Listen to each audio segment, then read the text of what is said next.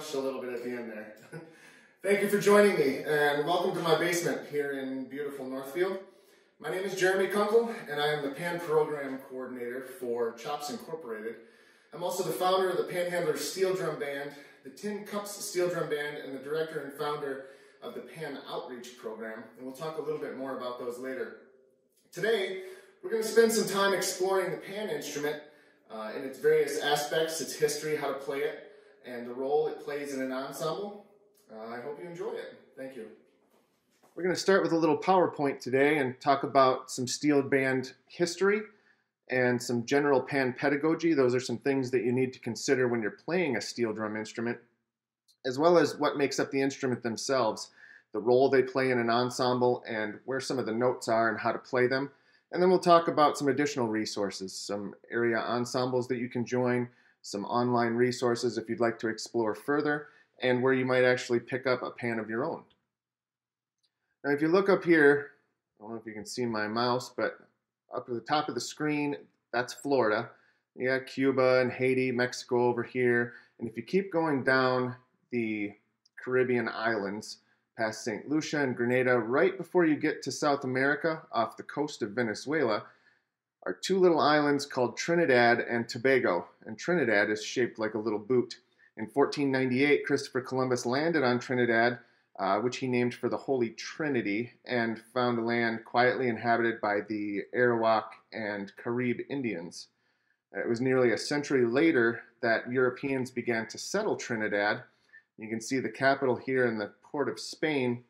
The Spanish settlement of San Jose de Aruma, which is located near the capital, the port of Spain, was the first of the island's European villages, but was summarily invaded and destroyed by England's Sir Walter Raleigh in 1595. Trinidad remained under Spanish control until it was eventually seized by the British in 1797. And as sugar plantations developed around the island, thousands of African slaves were brought to the island as laborers. When Britain abolished slavery, the plantation owners looked to India, China, and the Middle East for laborers and indentured servants, bringing to Trinidad thousands of different cultures. And it's the mishmash of those cultures that kind of resulted in the founding of the music calypso. Steel pans were created on the Caribbean island of Trinidad in the 1930s, but the steel pan history can be traced all the way back to the enslaved Africans who were brought to the islands during the 1700s. You can see here them cutting sugarcane, much like the United States, only instead of tobacco and cotton, like in the south of the United States, they were farming sugarcane on Trinidad. They carried with them elements of their African culture, including the playing of hand drums, and this is an African hand drum, one of the oldest found to date. These drums became the main percussion instruments in the annual Trinidadian Carnival festivities. And in 1877, the ruling British government banned the playing of drums in an effort to suppress aspects of the carnival which were considered offensive. So bamboo stamping tubes were used to replace those hand drums, and they produced sounds comparable to the hand drum when they were pounded on the ground. These tubes were played in ensembles called tambour bamboo bands in Trinidad. Eventually, non-traditional instruments like scrap metal and metal containers and graters and dustbins were also used in those tambour bamboo bands. However, by the 1930s, these metal instruments pretty much dominated the bands, and the bamboo tubes were eventually abandoned and replaced by the metal instruments. And these early metal pan bands were a rustic combination of a wide variety of metallic containers and kitchen utensils, which were struck with open hands and fists and sticks. The metal pan players discovered that the raised areas of those metal containers made a different sound to the areas that were flat. Through experimentation and trial and error, and a little bit of ingenuity on the part of numerous pan innovators, the metal pan bands evolved into the steel pan family of instruments. As the pan makers' knowledge and technique improved, so did the sound of the instrument. The steel pan is now the national instrument of the Republic of Trinidad and Tobago and a source of great national pride for its citizens. Steel pan and its innovators are now held in very high regard by persons of all levels of society in Trinidad and Tobago. And as a part of the annual carnival celebration in Trinidad and Tobago, a competition called Panorama is held. And Panorama in Trinidad is the largest pan competition in the world, showcasing nearly 100 bands in different categories, with as many as 120 players in the largest bands. Now, if you want to play a steel drum instrument, there's certain considerations you have to take into account. First of all, the notes aren't linear. They're not lined up like a piano where it goes C, D, E, F, G. The notes on this instrument are actually lined up around a circle in a circle of fifths. And every pan instrument has a slightly different layout. The other thing you have to think about is how to best create a quality sound. You don't hold your mallets like a normal drumstick, German grip or whatever. You actually take them more like a French grip, similar to maybe some timpani techniques, where you only take the mallet to the back of the middle finger and use a wrist flick or a piston stroke, so that when you hit the instrument, you can pull the mallet off immediately so that the note rings. Obviously, if we let the mallet head sit on the instrument, it deadens the note quite a bit.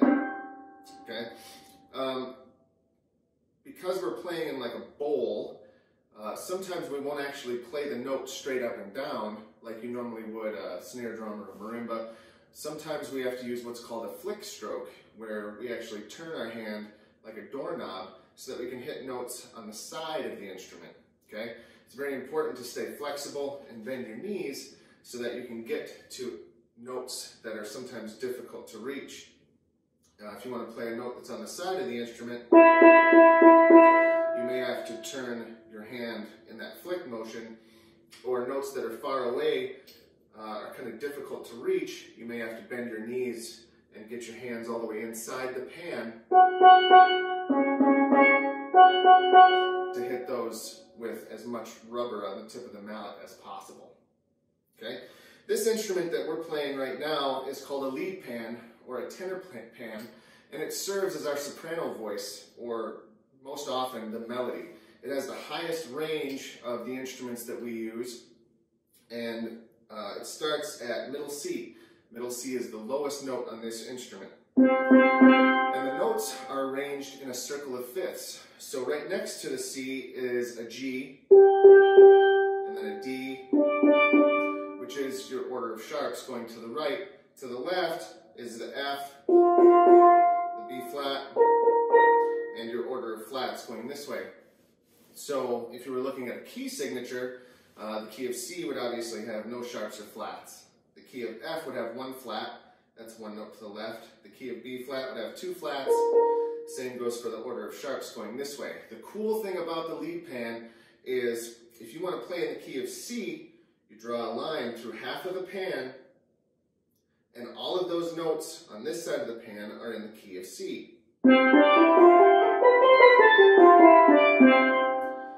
If you take that line and move it one click clockwise, now all of these notes are in the key of F. You'll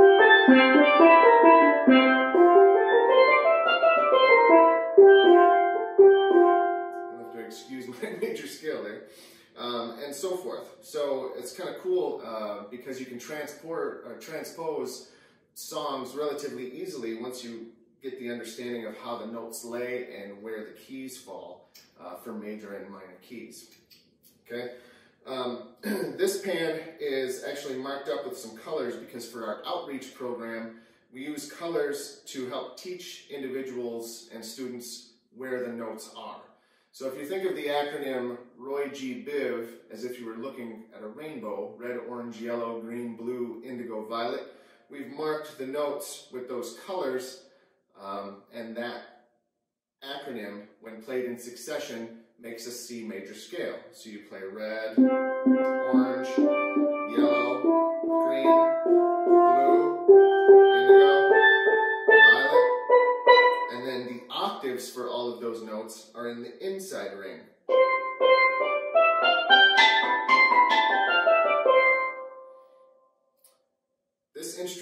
total has 2 1/3 octaves. So it has a full octave, another full octave on the inside, and then 5 half steps, or up to E in the upper register. Now the upper register, you really have to hit those hard to get them to sound. They're used more for special effects than anything, or doubling other parts in lower registers, just because they're so hard to make sound on some instruments. So that's just a little introduction to the lead pan. And what I'd like to do is record just a short excerpt of a song called Trinidad Blue Basin with a metronome, and later on I'm going to put all 4 parts together so that you can hear each individual instrument's role and then what they sound like together as an ensemble. So let me put my headphones on here. Always important to play with a Met, especially when you're trying to line things up with video. Let's see how many takes it takes to make this sound good.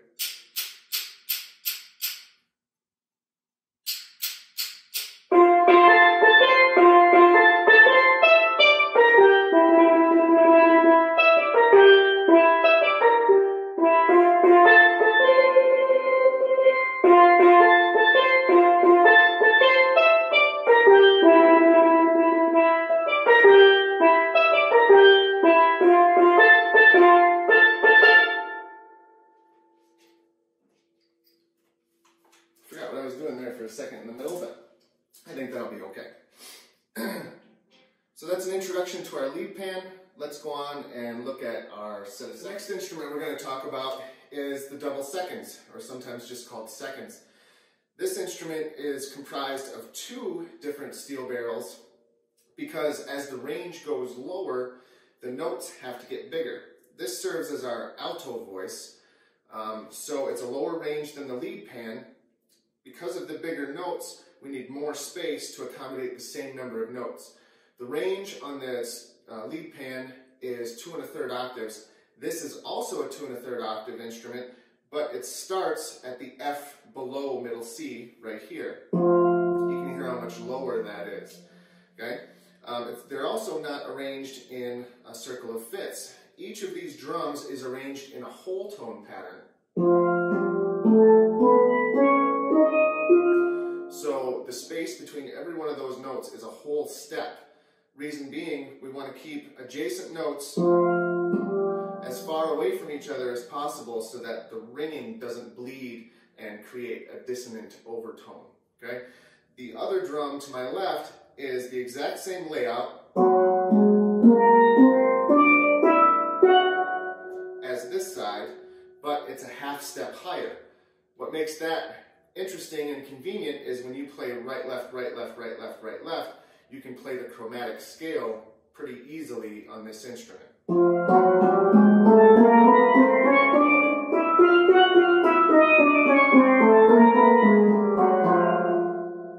Whoops. So anyway, the chromatic scale. Like I said, this instrument serves as our alto voice, and it's a little bit lower. The octaves, again, are pretty much right in front of the fundamental. So if you have an F, another F is here, and the highest F is here. The highest note is a high B flat, and it sounds a little easier at the high register than the lead pan, just because the notes don't have to be quite as small, which allow it for a little bit more ring. Okay? So we're going to play the alto part for Trinidad and Blue Basin on this instrument, and hear what that sounds like. If I can remember it.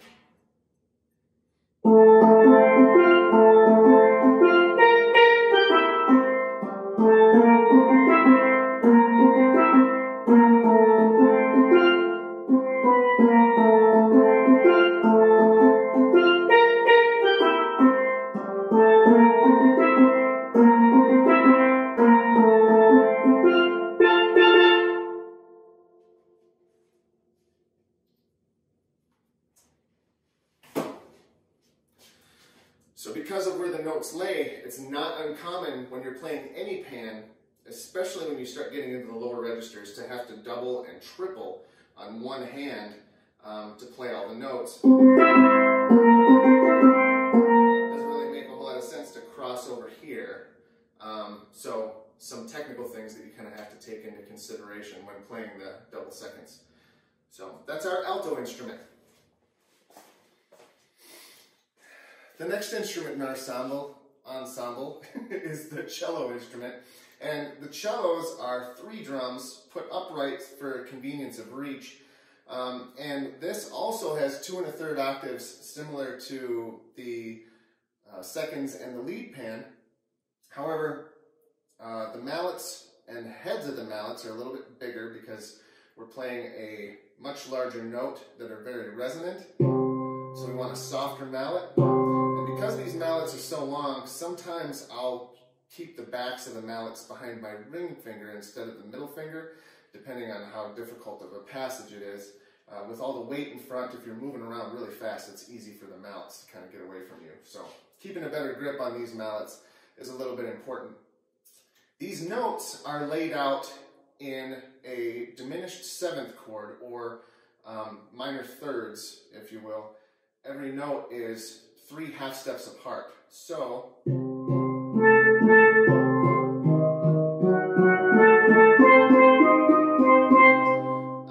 can play a diminished 7th chord on each drum,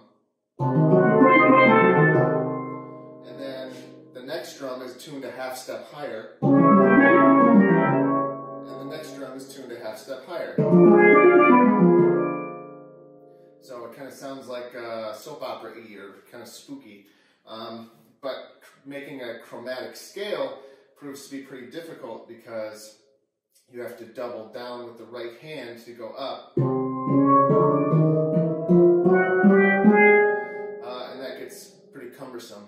But because this instrument is generally used for rhythmic parts and chords, kind of like a rhythmic guitar would be for a folk singer, there's not usually a lot of intricate parts in the cello voice. There's occasional runs, and every once in a while we'll arrange melodies for the cello just to change things up a little bit. But for the most part, it plays rhythmic parts. So I'm going to play the cello part for Trinidad Blue Basin. Hopefully I can remember this one too.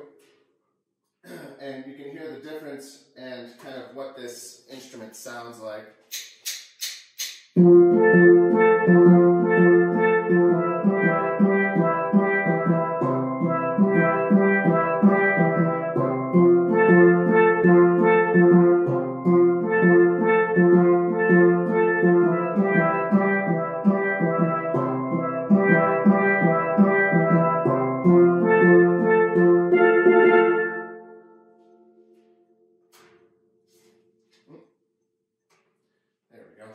So that's just a brief overview of the cello instrument.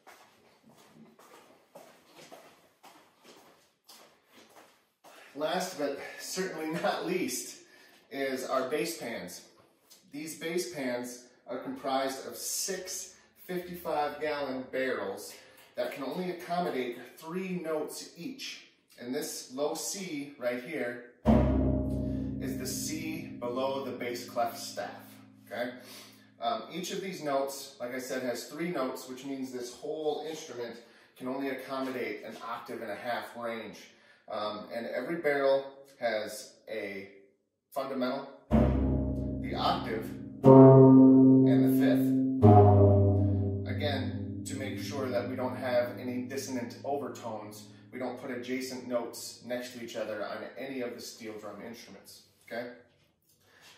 These drums are played with a big mallet that I actually hold as I would any other stick or implement that I would use matched grip or German grip on. And as you can see, these have been marked also with the major scale in mind so that individuals in the outreach program can learn where the notes are and learn songs based on color-coded note heads. Okay, but we have a C, D, E, F, G, A, B, and then our octave C right here. So in a strange sort of way, they're kind of arranged like the lead pan in a circle of fifths, where you have a C and then your order of sharps is 1 sharp G, 2 2 sharps D, 3 sharps A. If you go flats, 1 flat is F, 2 flat is B flat. So you can see how it kind of mirrors the lead pan, only over 6 drums. So I'm going to try and play the Trinidad Blue Basin song on bass, so you can hear kind of how that part works, and then we'll see if we can't put all 4 parts together.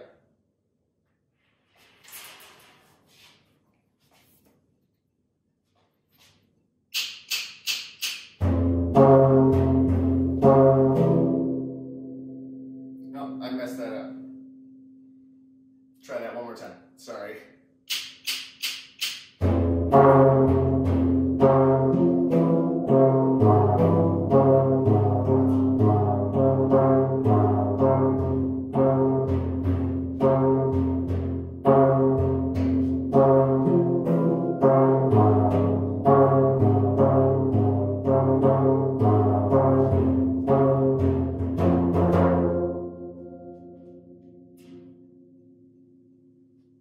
Not very often I get to play bass pans.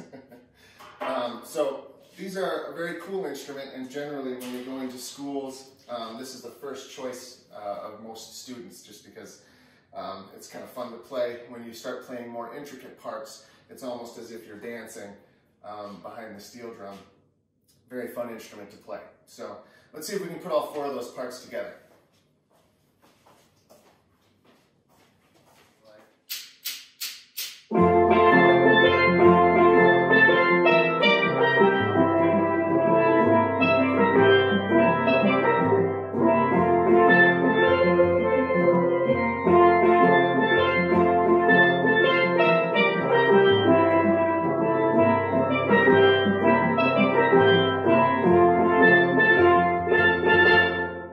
So that doesn't look too hard, does it? Let's say that you want to buy a pan of your own. Well, the first thing you need to do is you need to find a reputable builder. And there are builders in the United States, and there are builders in Trinidad. You may be lucky and find a decent instrument on eBay, but more than likely you're going to find something that's less than what you're hoping for more money than you'd like to spend. Trinidad builders are generally cheaper than the United States builders, but you also get what you pay for. You can expect to spend anywhere between $600 to as much as $10,000 for some of the highest quality instruments. And then you have to take into consideration stands, cases, mallets, those kinds of things. But one of the most tedious parts about playing steel drum is the waiting period. There are a lot of builders that have waiting lists a mile long. Our current builder, the person who's built all of the Panhandler steel drums, is Steve Laurie, and Steve Laurie can be found at pantuner.com. And pantuner.com makes some pretty amazing instruments, but if you order one today, you'll probably get it somewhere in the neighborhood of about 18 months from now. They take a long time to build, and the waiting list is quite extensive for people who make really, really nice instruments like Steve does. The best builders are obviously in high demand. What we offer, the Panhandler Steel Drum Band, is an auditioned group for experienced players, but new players can try tin cups. That doesn't mean they're any less fun or anything like that. It's just for players that haven't had an opportunity to play steel drum before. The tin cups group is primarily on a parade float, and that way you can learn 1 or 2 songs, do your parade, and throughout the summer learn up to 7 or 8 songs, and then play with the Panhandlers in a couple joint concerts towards the end of the summer. The Panhandlers generally plays larger venues, is a slightly larger group, and plays about 2 hours worth of repertoire. You can see more at pan-handlers.org. You can fill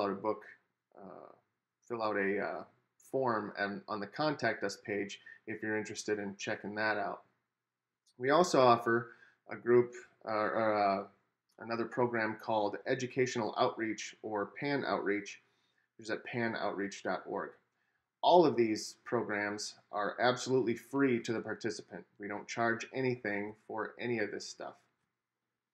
The PAN Outreach program is a program designed to go into schools and spend 3 to 6 to 9 weeks teaching students about pan and how to play and being a part of an ensemble and those kind of things. You can go to our staff page to check out who's involved and also get in touch with me as I'm on there. There you go. As well as Matt Clark, Chris Belich. We're very fortunate to have some good staff members helping us out. Also on that app is the Pan Practice app. To sign in, you go to panoutreach.org, and then the username is all lowercase student, and the password is the number 1. Don't spell 1, it's just the number 1. Student 1. Real simple to remember. And once you get into that app, you can pull up different instruments.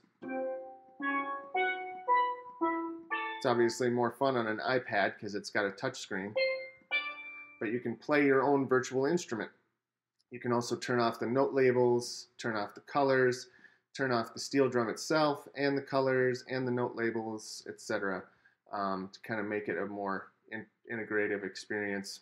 But again, this is something that we use with the Pan Outreach program to teach students how to play pan without having to carry a pan home, which is especially nice when you talk about the cellos and bass pans. They're very, very cumbersome, not something that's easily transported. So this gives everybody an opportunity to practice without the cumbersome nature of carrying a pan around.